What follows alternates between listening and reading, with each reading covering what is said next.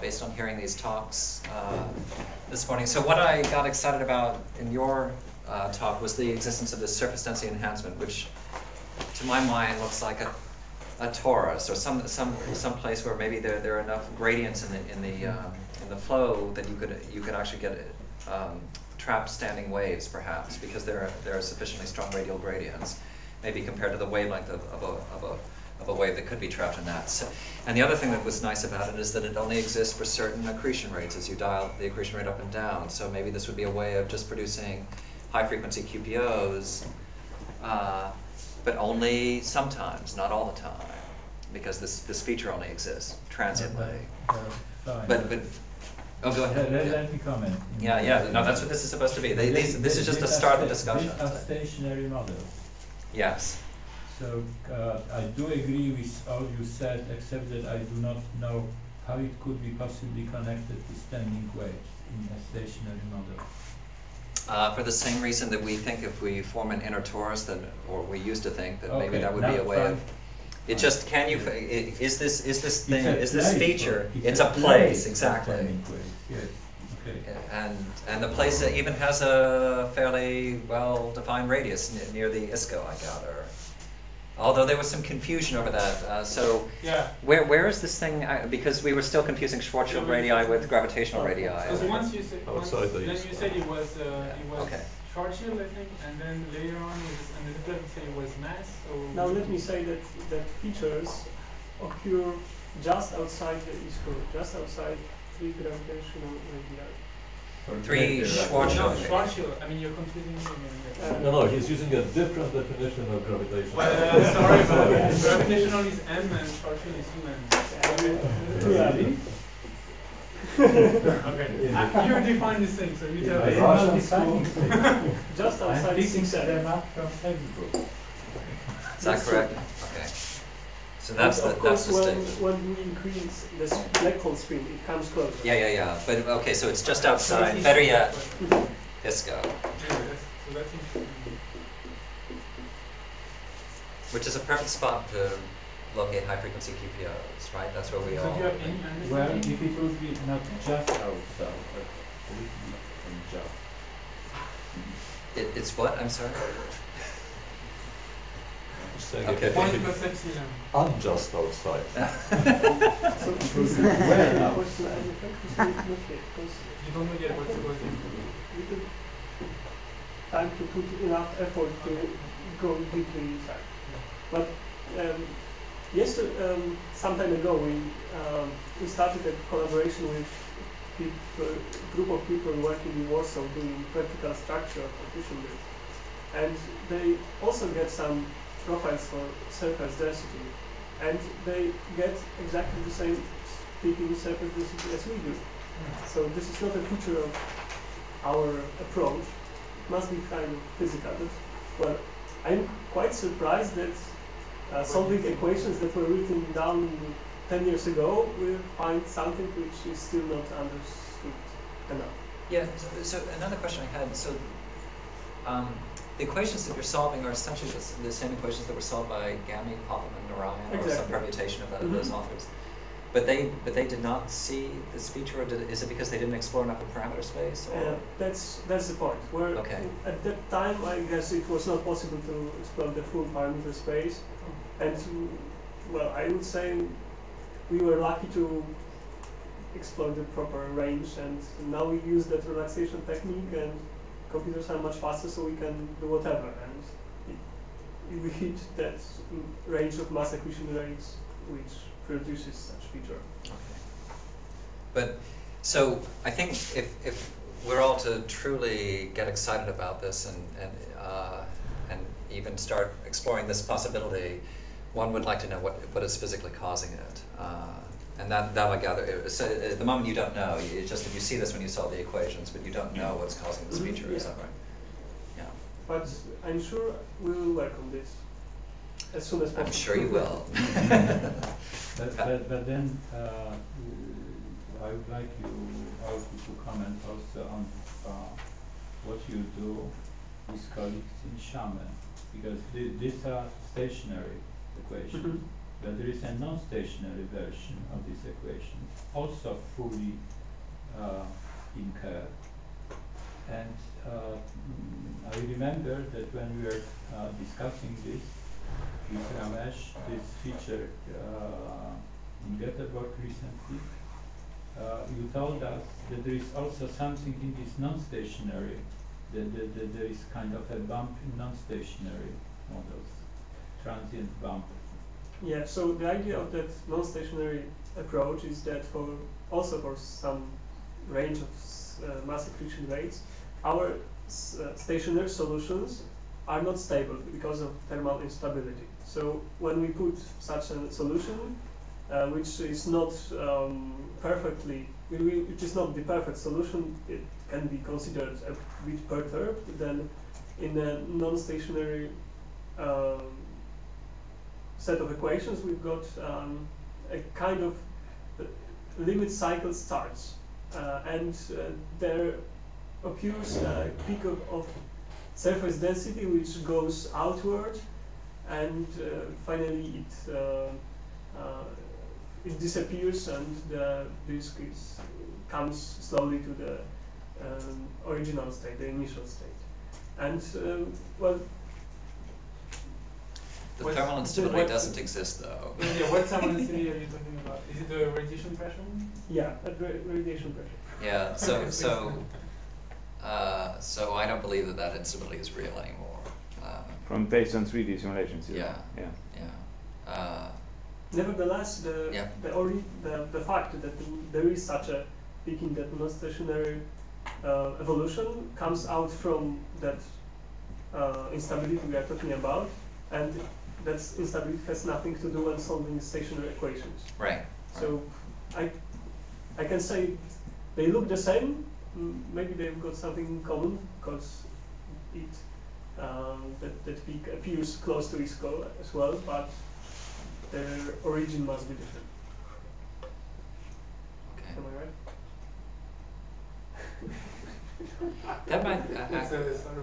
That might be something worth discussing at some later point, at this thermal instability, because there's a. I'll just give you all just the basic result. So, in the standard alpha disk picture, there's a.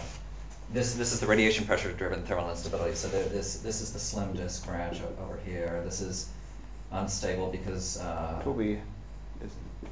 PRAD is large, and this is stable over here. And we now have evidence that this thing is not unstable due to the thermal instability.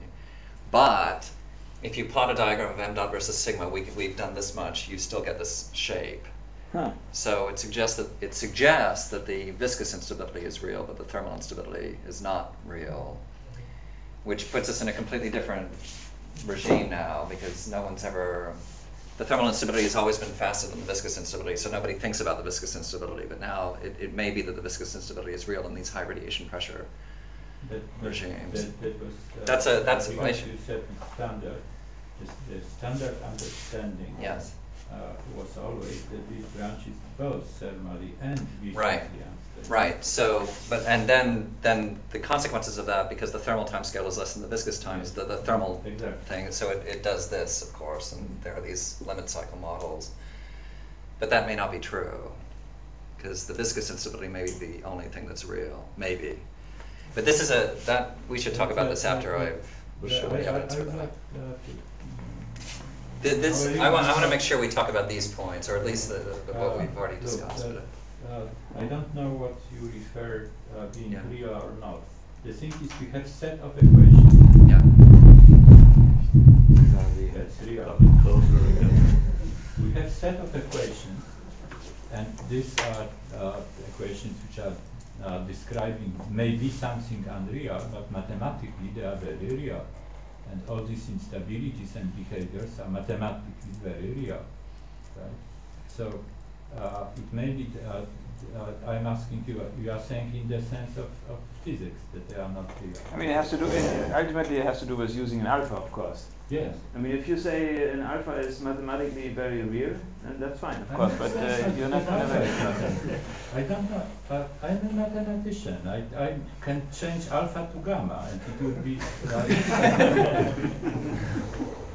And what about alpha? Yeah, but Well- the That's equation, it, that I mean, the equations are really different ones. Okay, I I shouldn't have said anything. Kristen, you looked at me and then I thought, oh, maybe I should spill the beans. Well, No, we you should- might say that to some extent it comes from vertically integrating the equations, actually. Because some of that is also has to do with the detailed vertical structure that you have in your simulation. It's a combination of alpha. Well, yeah, I would say it's because you have more. a thermal timescale. Yeah, right, So right. that has to do with the vertical structure.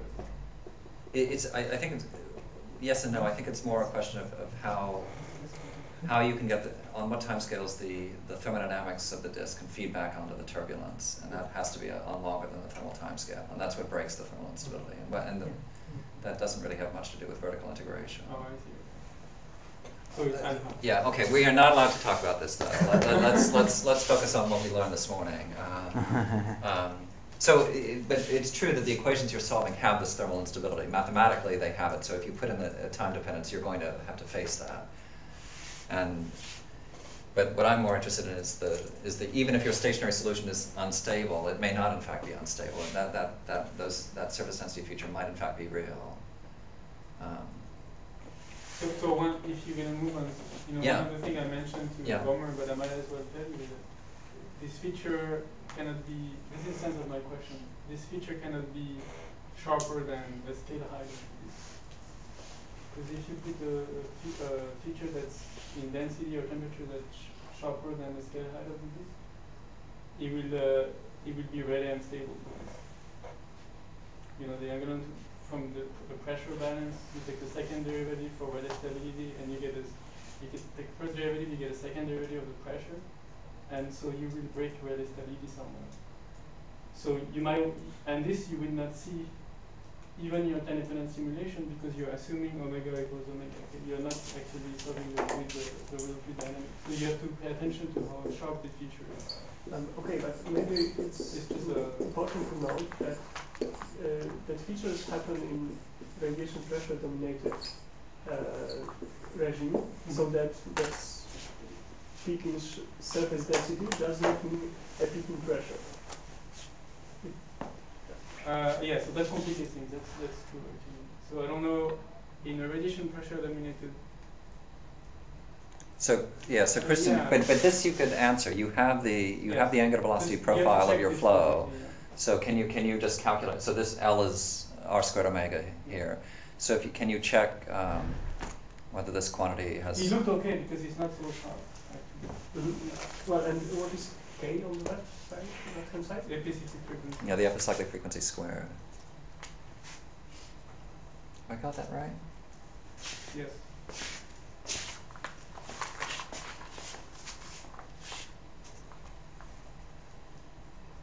So, but that's something you could easily calculate from your data, right? Okay, are there any other? So, I mean, this is nobody mentioned this, but could this form a way? The answer is greater than 0. It is greater than 0. Of course, because he calculated the angular momentum distribution, and it is always increasing. So there is not a question. It is greater than 0. So that must Greater, not greater or equal, but greater. That must be because of what you said. Because in a gas pressure domain this. That is dynamical instability. Yes. So. Okay. Then you write it down. Yeah. Let's say you put. Some people are doing this in discrete planets actually to halt migration now. So this is why I'm paying attention to that thing. If you put a density profile like this, a wall of density, and you calculate, this is r squared omega. Okay. Now the balance, the leading order balance in the equation is r squared of r omega squared equals okay, this is r squared omega squared, is this plus 1 over rho dp over dr. So to calculate, you square this somehow, multiply by r cubed, you square it, and you take the radial derivative of that. You're going to have the second order derivative in pressure. The pressure itself is essentially rho t, which is not necessarily true in your case. So this is how you can be safe, I think, yeah. But to the extent that you put a steep profile like this in your disk, you have second order derivative of rho or t. And you can show that if this is of order h or smaller, these negative terms become order of magnitude, of same order of magnitude as the other term in this expression. This then, I agree with this arithmetic you did. And you don't see that in your... No. But Yeah. in his equation, this...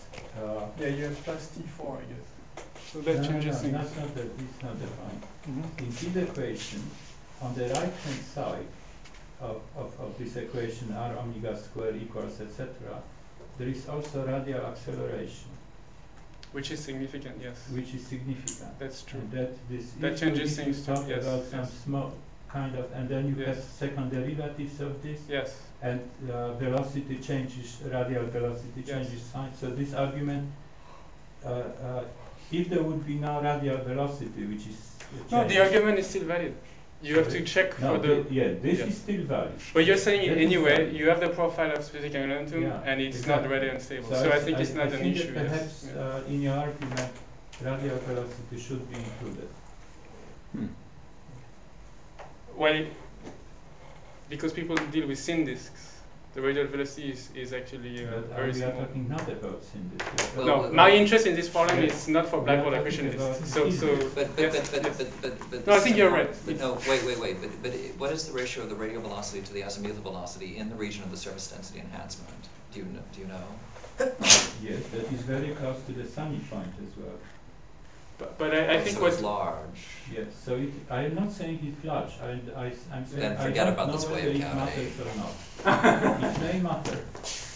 Yeah. But Marek, you have the profile of specific momentum and it's stable. Yes. So I think that's When an you issue. calculate the specific angular momentum, it's always So it's not an increasing. issue. Yeah. Yes. Okay, but if it's large, I don't believe that I can't believe you can set up a wave cavity in what's effectively a plunging region. It's Or maybe not you yet can- plunging Plunging region. Sorry? Not It is- the plunging. No, it is not a Subzone. plunging region. So it's Well, it's outside the sonic point, but nevertheless okay. VR is. But there is this. You are telling something different than Kristen. I told Kristen the story, which I think satisfied him. Yes. Okay. Now he's Yes. going to And then- tell you a story. then- He's gonna I mean, are you talking about cavities in order to trap waves? Or Yeah. But you could still have maybe a cavity which is formed by a planet. No, but we're not Uh, talking about planets here. I mean, for Yeah, planets, but- this is yeah, very if you interesting, did. I think. Yeah, But yeah. for A planet. this problem, I think it's... No, and then your cavity. What? This is also still right. interesting for planets, so Yeah, but I mean, it's not the discussion. yeah, okay, fine. They may not even be working for planets. I don't No, know. this is the point. I'm working on this because people are putting these features, but I don't Uh-huh. think they're realistic. That's Yeah. how I came to... And No, do you know it's actually whether it works for exaggerated. planets, whether they can trap waves? Oh, waves. Yeah. Well, no, the point is that people now, because there are dead zones, they are all invoking the notion that That there is is sharp effective features. potential. There's So like there is five this papers kind like of this now. And These sharp features will if, not exist on the real as disk. velocities But are I have large, not written means that that there again. is a Yeah, large so- overflow, but there I is think still it's coming unrealistic. Okay. here. That's an effective potential for the fluid. Yes. What I want to know is more of an effective potential for waves. So you're suggesting that this is a reflector, and that would be so. if you have gradients in the background quantity which are much shorter than, which have length scales which are much shorter than the wavelength of the wave, then I believe you can get trapping of whatever wave you're interested in. So that's why the sharpness of this feature was interesting.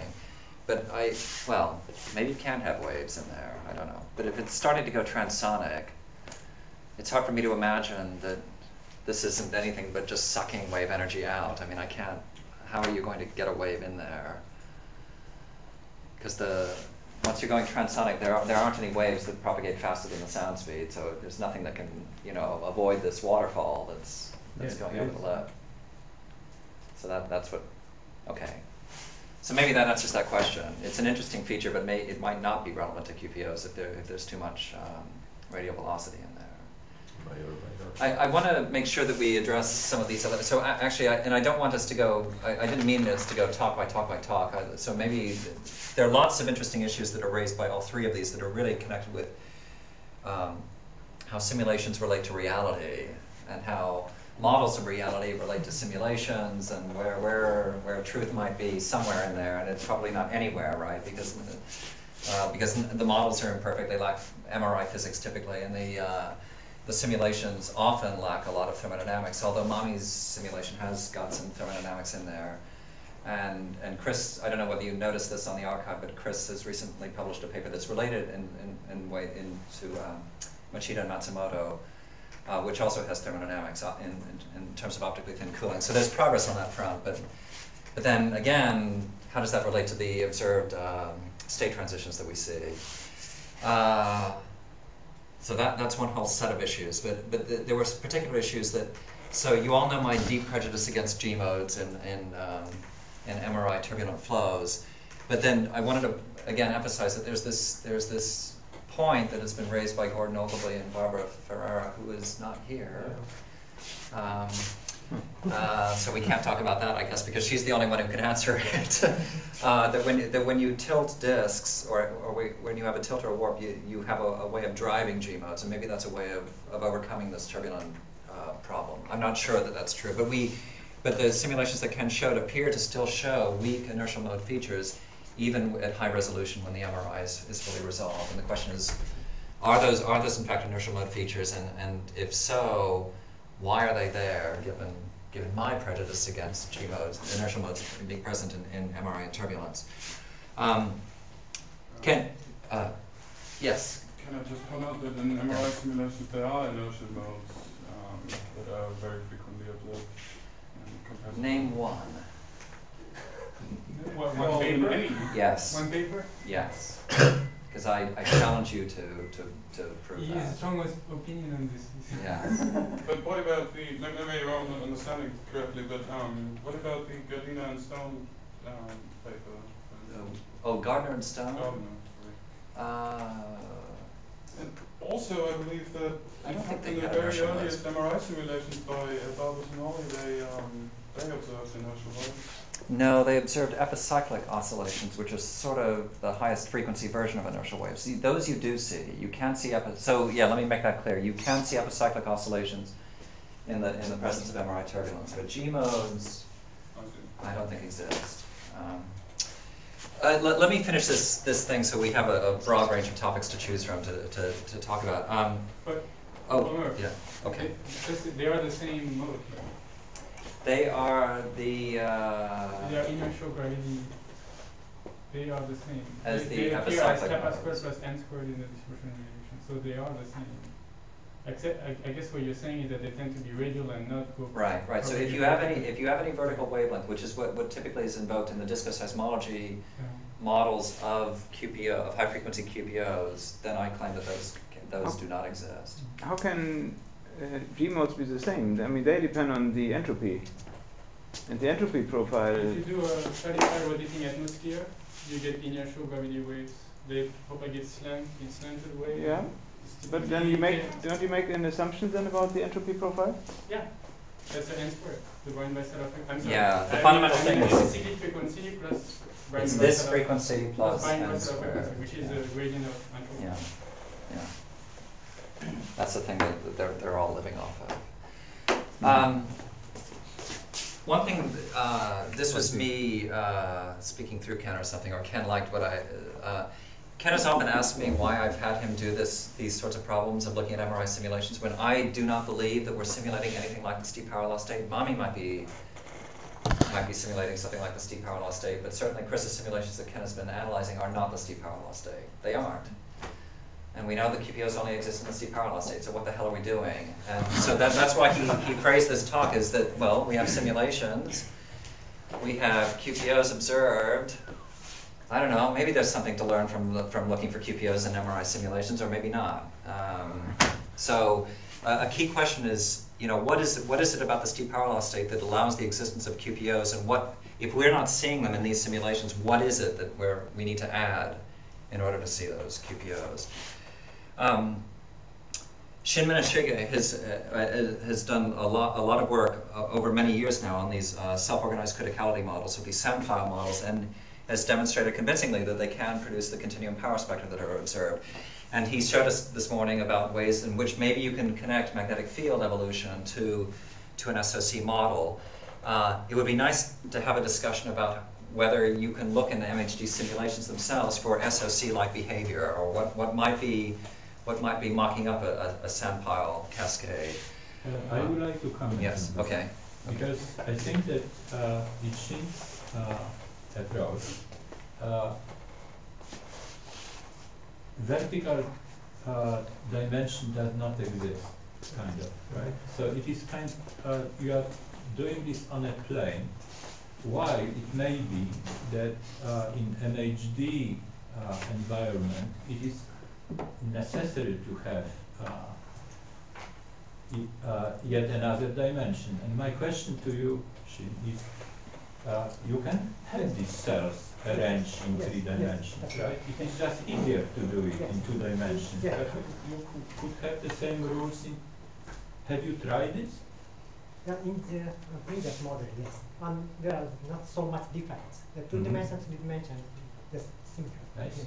But 1 dimension is completely different. That produces only so there is no large qualitative difference from 2D to 3D, but of course there is from 1 to 2. But the key question I think that needs to be addressed is that, so you could literally construct a sound pile model and you would get a similar power spectrum out. So what you have to address is the physics of the sound pile, that is that there's, well, and you also have a diffusion term. So you have diffusion and a critical threshold beyond which you get an avalanche. What are those things in real accretion disks? What's actually physically producing that threshold? I think we understand what's physically producing the diffusion, probably. It's turbulence, but the threshold, what is causing that? That's the piece of physics that needs to be identified. So he's demonstrated that if you assume that an accretion disk behaves like this, it will produce the observed power spectrum. But that then begs the question: what is that behavior? How does that arise? Yes, that's a good point. But at least we know from the simulation of the solar flares, we need to have some critical number for resistivity.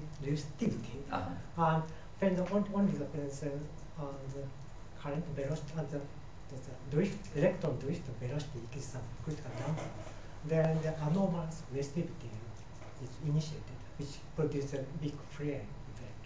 Okay. So there should be some critical condition regarding the occurrence of magnetic connection. That's the case. Is this something that would then require? So this would not occur in an optical in a collisional. Does it require collisionless conditions in order to have this electron drift velocity be the key quantity? Yeah, or quasi-collisionless conditions. In other words, low densities, that it exists mainly in the coronal part of the flow. At least as far as the magnetic connection is concerned, we cannot ignore the plasma effects. Yeah. I mean, regarding this threshold, I mean, if the analogy to the sun is really present, then it would be one where we could construct magnetostatic equilibria in the corona of the disk, as we can for the sun. But these magnetostatic equilibria become unstable if the foot point positions have changed significantly. And so then you will rush very, very quickly from one equilibrium into a new one. And that could be the threshold. You're And that's the saying. threshold, yes. So it's simply the stability of these magnetostatic equilibria, subject to minor small changes in the foot point motions, and eventually it will tip and that's you're the going entire to. story. What? That's not the entire story. Yes, to trigger some reconnection, you need first lift up the magnetic fields, but it's not the entire story. In addition, we need some conditions to trigger magnetic reflection. So even if the anti-pile magnetic fields, if the such condition is not satisfied, it stays there. Only when certain condition is satisfied, rapid magnetic reconnection occurs to produce a huge energy. Otherwise, always there are small dissipation magnetic fields which do not produce big flares. To have big flare, you need to wait until certain magnetic energy is accumulated at a certain level. So there should be some critical condition to be met to explain large solar flares. Would you place that also into the corona? Yeah, that is a corona. Yeah. In the solar corona. And is that related to foot point motion changes? No, it's more related to the microphysics in the reconnected area. So in the corona. Okay, So but what has to be changed then to make it unstable? If it's not the foot point. So the current density should increase at certain level. So in other words, electron drift velocity should increase. Otherwise, the rotation d should increase to get a certain point. So even if you put the energy in the magnetic fields, that's not sufficient to produce reconnection.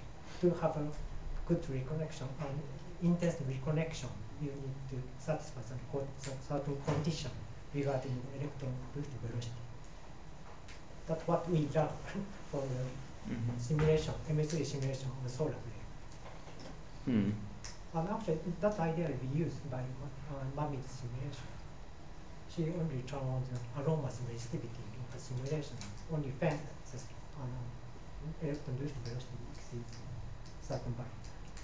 So that critical behavior is almost included. So I have not heard about this with the electron drift velocity, but has anybody else you know about this? No. Okay. That would be maybe interesting to understand more properly, but maybe not at this minute. Well, maybe we can, but I mean, do you understand it actually, Shen, or do you you're just aware of its existence? Yeah, yes, but Yeah, we have not yeah. examined Yeah. model in the simulation data. It's not easy, so I should.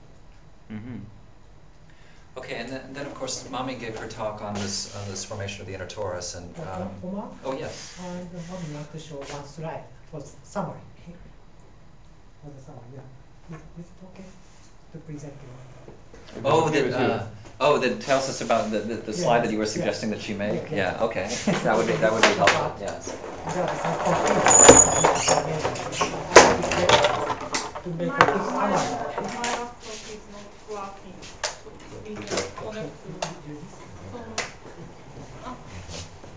I'm pulling away.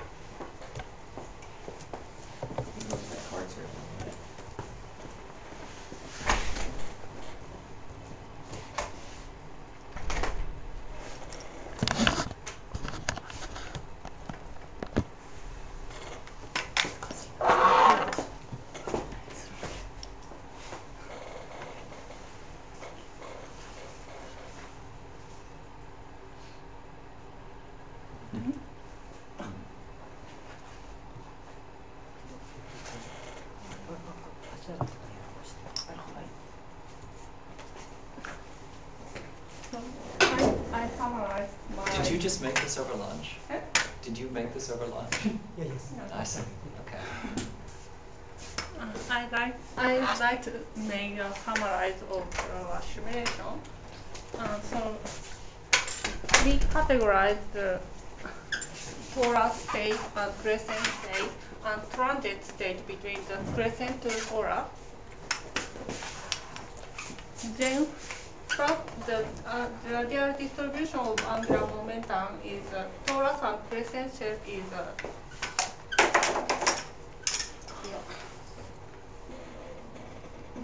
almost flat, but in the reconnection phase, the magnetic energy released by the reconnection and the outflow and mass accretion takes place in this phase.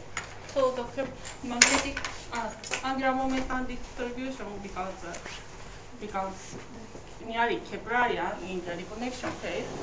Then after that, the angular momentum distribution returns to the flat.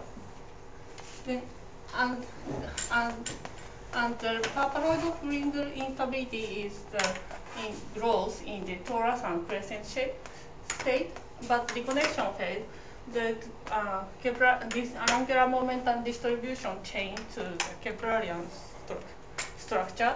Then the paraboloid Flinger instability dumped. So the M equal 1 model destroyed and return to the torus phase. And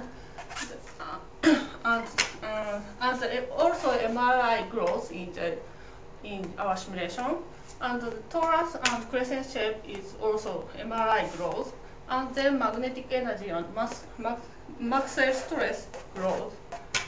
But when the reconnection takes place, the MRI and magnetic energy suddenly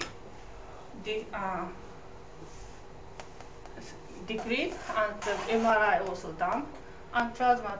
And in this state, crescent state, the plasma beta is about 1, and magnetic reconnection takes place, and magnetic energy release, and plasma beta becomes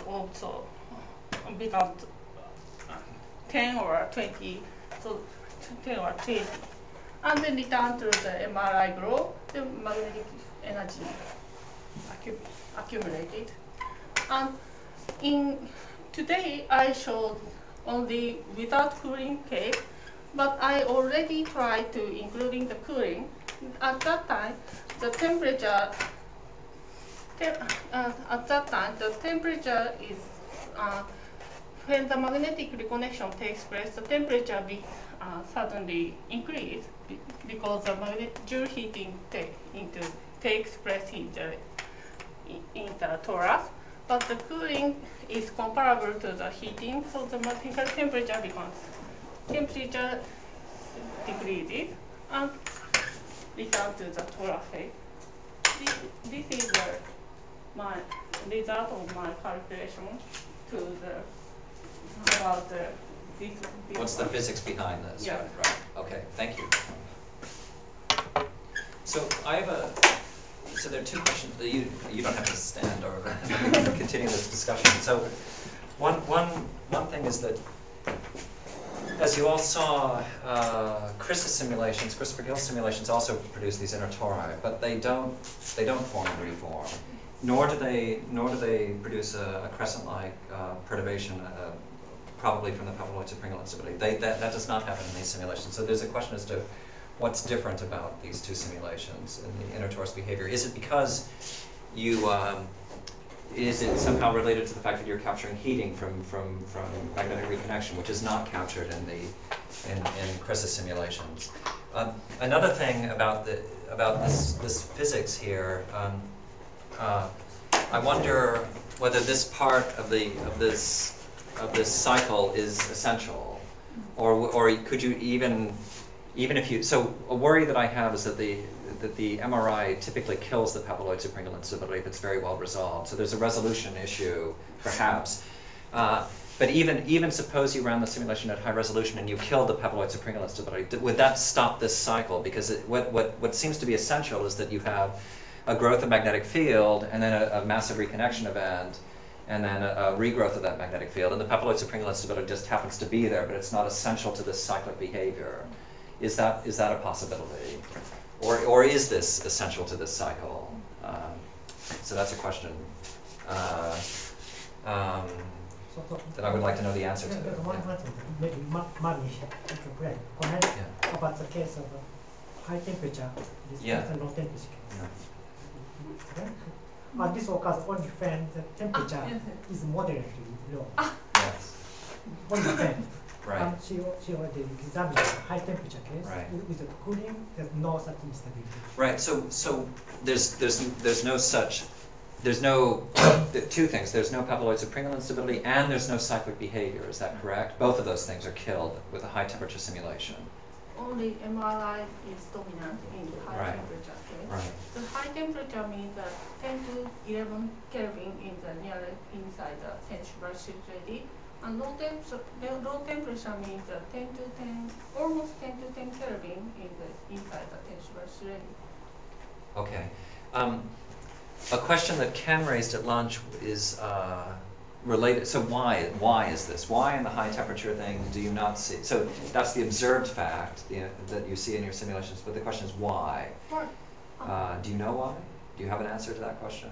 So why fit in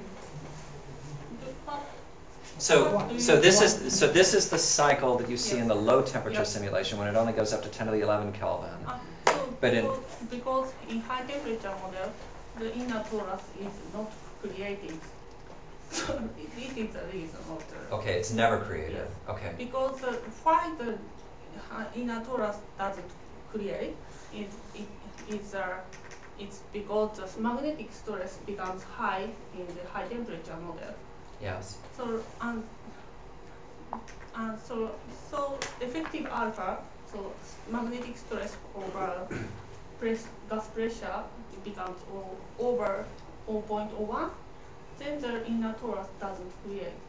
But in the low temperature case, the magnetic stress, so in low temperature case and high temperature case, both plasma beta becomes 10. So it means the magnetic energy is small in the low temperature case. Then the magnetic stress also small. Right. So the effective alpha becomes less than 0.01. Right. When the alpha is less than 0.01, the torus is mass accumulated near the inner region. Then the inner torus form. So, Yes. I think so. If I can just summarize what you, I'll re-summarize what you just said. So you're saying, again, I think this is an observed fact from the simulations. When you run it at high temperature, you observe higher stresses. Those higher stresses correspond to higher accretion rates, and there's just no. It's a little complicated, right? Because to form an inner torus, it's really if you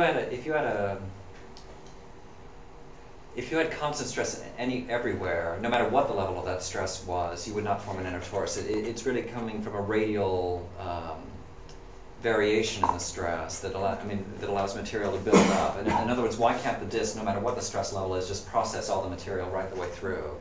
So that's an issue that I've never understood. But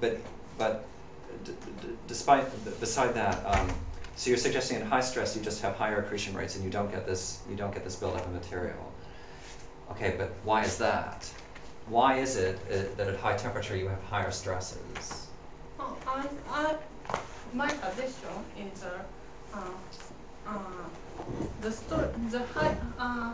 the turbulence, the scale height is the turbulent eddy is almost constant to the scale height. And when the high temperature case, the gas pressure also high, then the scale height becomes high. Then the large circulation occur. So the large, so that large eddy creates the large stress.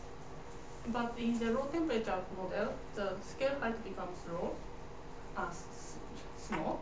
Then the magnetic stress also small.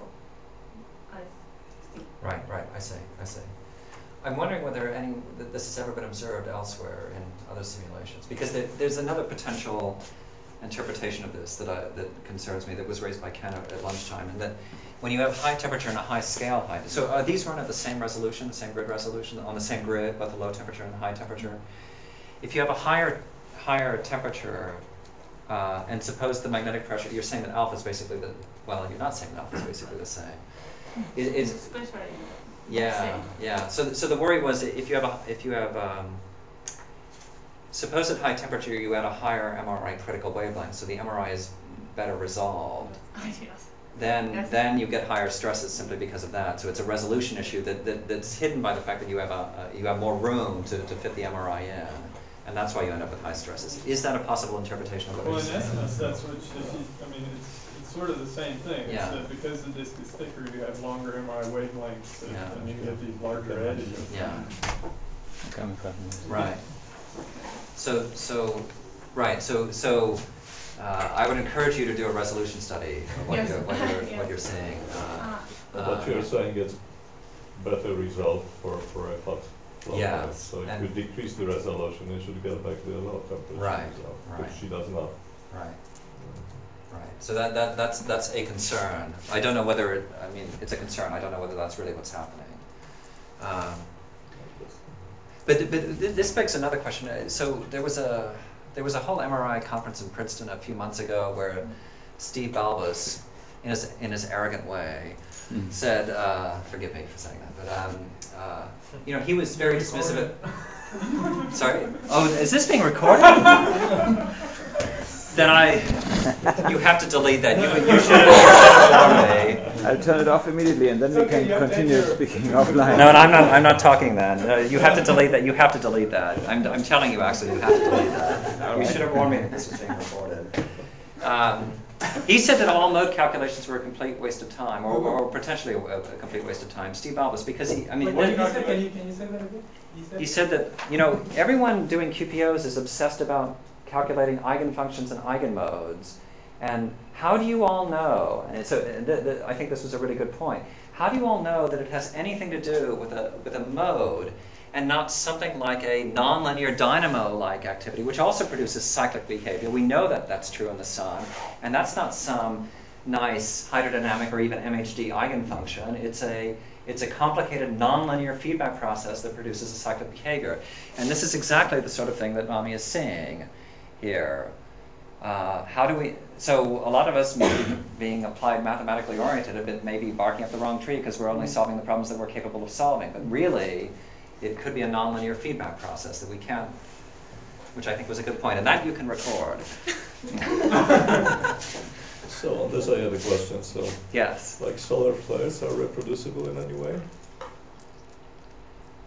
In what? In simulations? No. In reality. Flares. Are they Yes. reproducible? Meaning, if you see one flare, can you see a similar flare later on? I mean, their properties. Simulation-wise, you mean, or what do you Were mean? you referring to flare or to the... No, I was referring to the solar cycle. Yes. Yeah. Which is more analogous to what this is. It's not a flare. It's a